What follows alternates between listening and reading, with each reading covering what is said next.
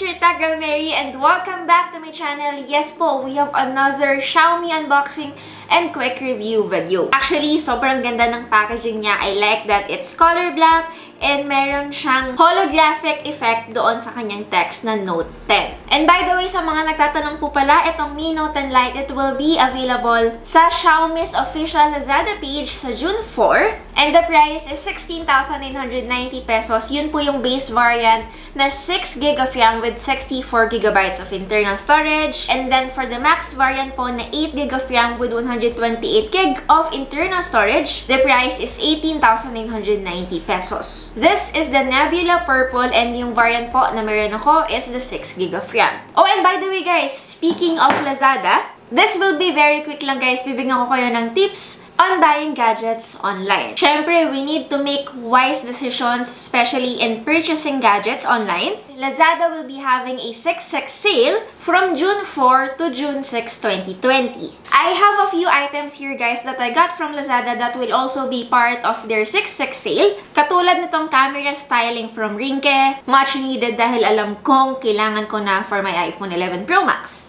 An iPhone 11 Pro Spigen case, pangregalo po ito. Another case, and this one naman is from Rinke. And we have an Endurance Run earphones from JBL. Globe at Home prepaid Wi-Fi. And syempre, we also have budget phones that will be part of their 6/6 sale. Hynix H5 from QNet. Meron tayong Infinix Hot 8, 4GB of RAM with 64GB of storage. Actually, I haven't reviewed this Infinix Hot 8, but let me know if you guys want a separate video about this. Don't worry, lahat po ng links and the price will be in the description box. So, lahat ng tech stuff and gadgets that I mentioned will be part of their 6/6 Laz Bounce Back. Meron din po akong code for the first-time customers, 6/6 Laz Bounce Back, para makakuha kayo ng 100 off for a minimum purchase of 500 pesos. Okay, going back sa ating topic. This is the Xiaomi Mi Note 10 Lite. Alam ko, excited rin kayo sa video na to dahil, syempre, alam kong gusto nyo rin malaman if this Mi Note 10 Lite is as good as their flagship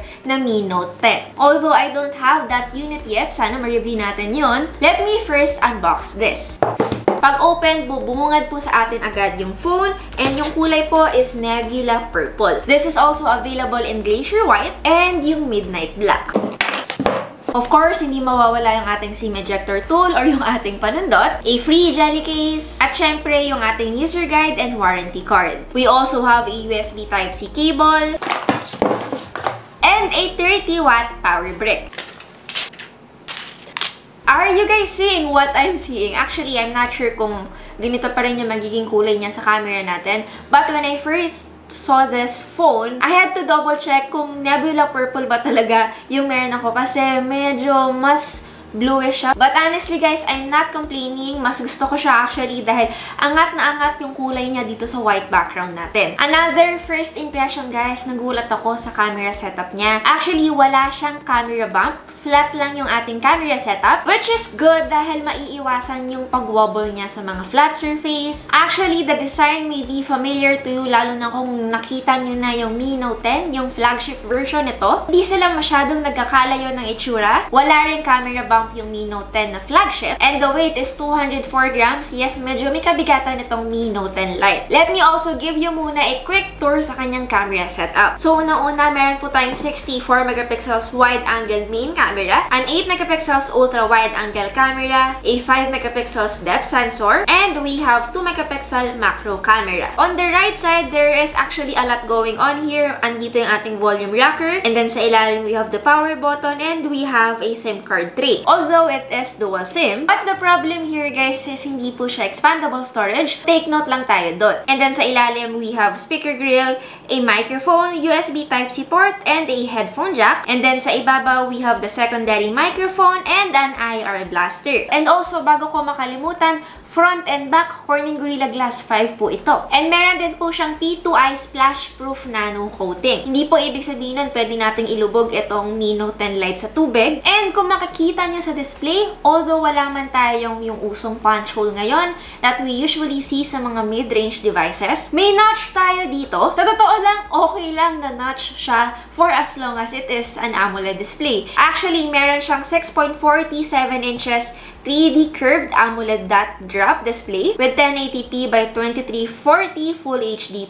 Yung kanyang brightness po is up to 430 nits. It's actually refreshing guys na makakita ng mid-range device na curved display. Although hindi naman po siya ganun ka-curved katulad ng ibang flagship devices, hindi siya ganun ka-extreme unlike the Huawei Mate 30 Pro, which is actually not bad. Hindi siya too much, kumbaga saktong curved display lang. And syempre, since AMOLED display nga to, don't worry guys, meron siyang in-display fingerprint sensor. So nagustuhan ko rin guys na every time may bago kayong notification, yung kanyang edge umiilaw po. Maliit na bagay man, it is still a good additional feature. Well, normal din naman to, especially if you have a curved display na AMOLED. Now, kumusta yung display niya, Mary? Well, one thing is for sure, again, this is an AMOLED display. It really gives me vibrant colors and mas deeper yung blacks niya. If you remember guys, I left you a question on my previous videos regarding kung anong mas prefer ko. Is it an AMOLED display with 60Hz refresh rate or an IPS LCD display na higher refresh rate? Don't get me wrong guys, syempre mas maganda kung parehas na meron ka. But then pagdating sa mga mid-range devices, you really can't have it all. So kailangan mo lang mamili. Actually, parehas kami ni Isa. Shout out to Isa Dostek. I'll be linking her video down below. Well, yes, we love having a higher refresh rate. Syempre mas smooth,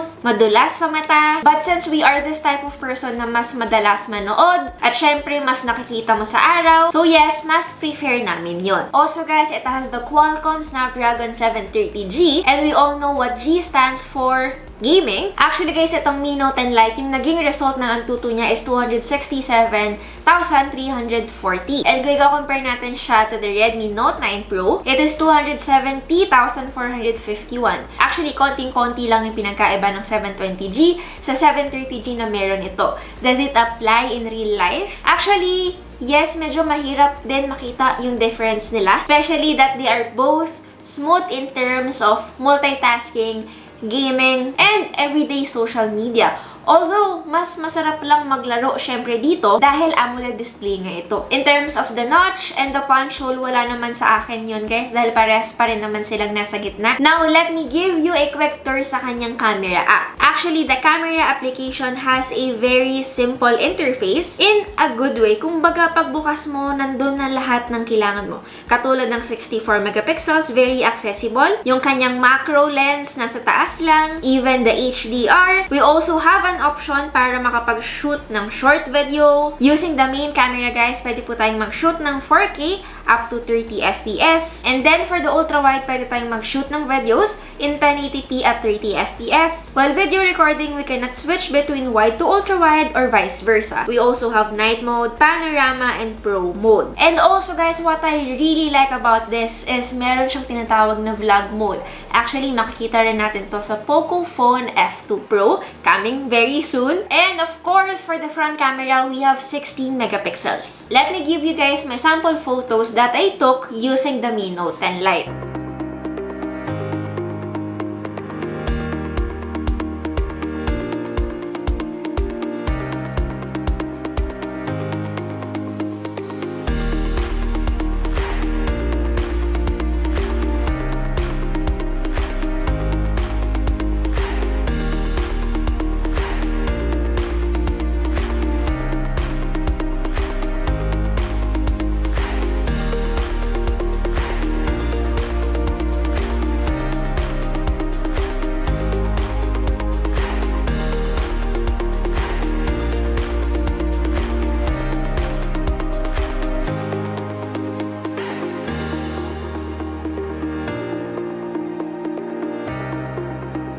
And again, for the operating system, it has the MIUI 11 based on Android 10. Meron din siyang NFC. Actually, the NFC, guys, it is something that I don't really consider before. Pero nung nagsimula na akong maglaro sa Nintendo Switch, madalas ko na siyang hinahanap sa mga smartphones ngayon.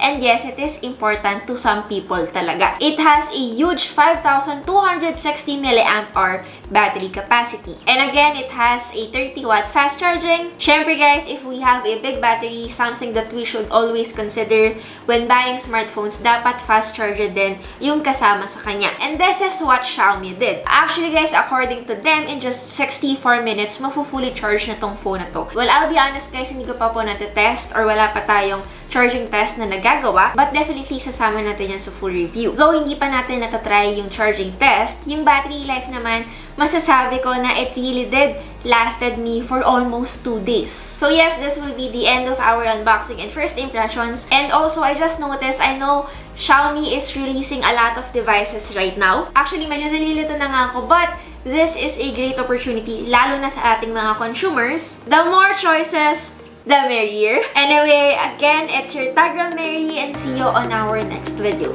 Bye guys!